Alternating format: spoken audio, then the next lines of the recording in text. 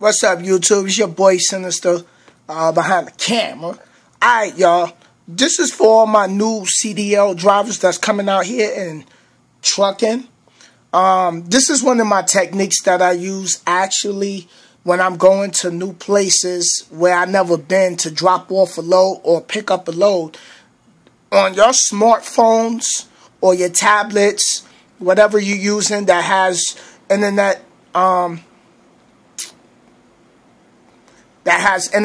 you can use your internet.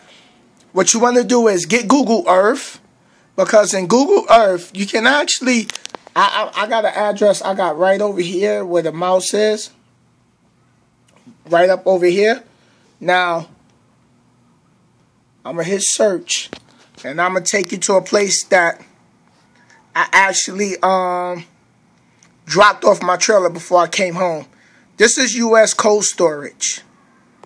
This is the place I went to drop off my trailer.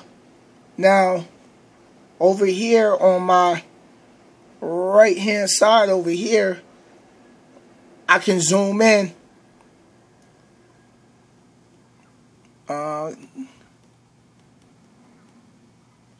You see, that's...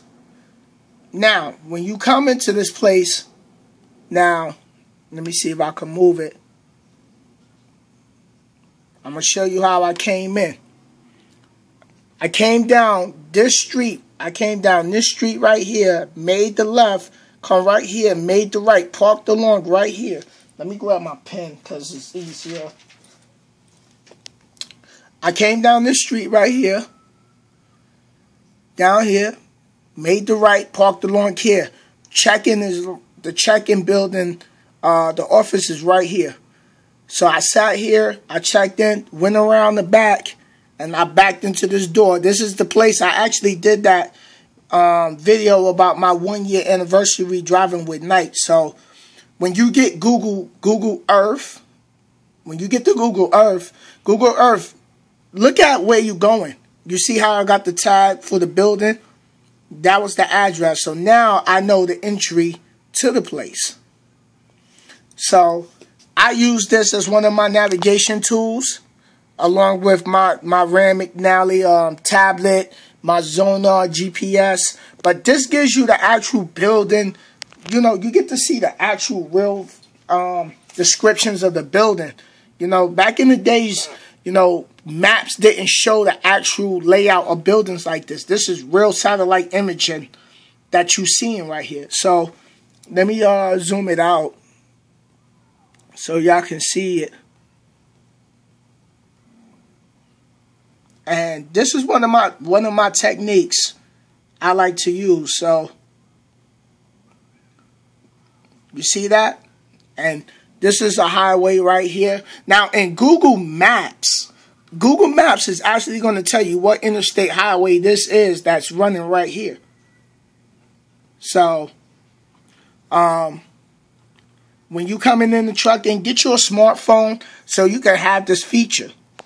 You know, the layout might be a little different on this side because I'm on my laptop. And shout out to Staples real quick. They got my laptop back up. I said lab pack. My laptop back up and running. So shout out to Staples and the text there. So anyway, that's how that looks. So again, use Google Earth to find the entry to places you go, because you don't want to go somewhere new that you never been and you don't know how to get in the place. So again, let me grab my pen. I came down this street. I came down this street right here. Made the right. Came down here. There was trucks parked here, you know, like for the day, and I came right up in here, parked along here, and walked into the corner part of the building. I'm gonna zoom it in. You see that?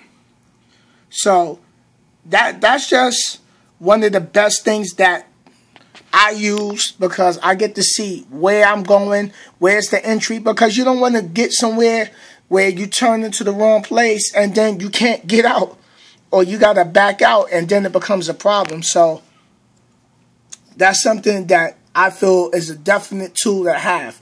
Get it. That's what I'm going to tell y'all. Get it. I use it.